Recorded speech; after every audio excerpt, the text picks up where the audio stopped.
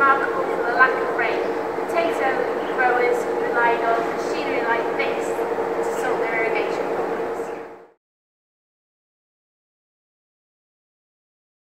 Amiga at the Spot Farm in Scotland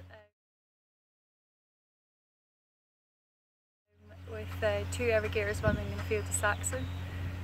We've had a long period of dry weather, so the soil moisture deficit, which is measured by weather stations that we have in the field, to catch up and make sure there's enough water for crops at tuber initiation.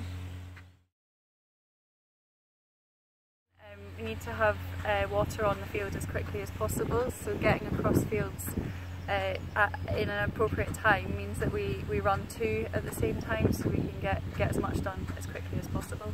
The reason that we're irrigating at the moment is because we're close to tuber initiation, so at this point it's really important that we make sure there's enough water in the soil to get a nice skin finish and that we don't end up with scab at the end of the season. It's a good day to be out with irrigators because we have a really low level of wind. So as you can see, the booms, there's not much drift, so we get an even application across the field, so this is perfect conditions to be out.